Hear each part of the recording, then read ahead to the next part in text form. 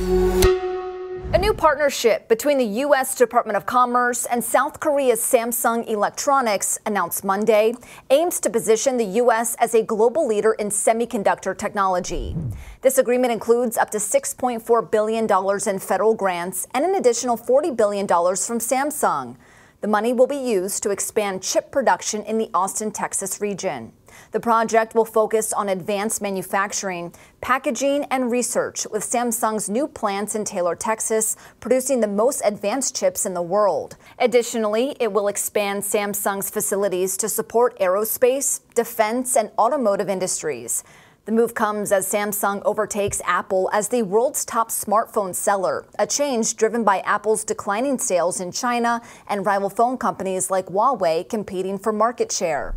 President Biden described this initiative as a response to supply chain vulnerabilities, noting concerns from lawmakers about the U.S.'s reliance on chips made in Taiwan, given China's territorial claims on the island and its threat to force reunification.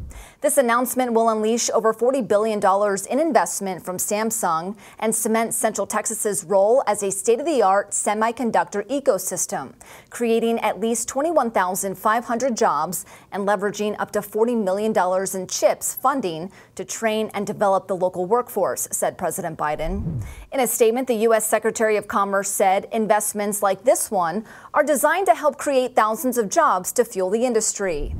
The chips that Samsung will be making in Texas are important components to our most advanced technologies, from artificial intelligence to high-performance computing and 5G communications. Last week, the Commerce Department announced similar grants for TSMC's new plant in Phoenix and for U.S. chipmaker Intel in Santa Clara, California. Samsung expects the new plant to start production in 2026 and aims to manufacture 20% of the world's logic chips by 2030.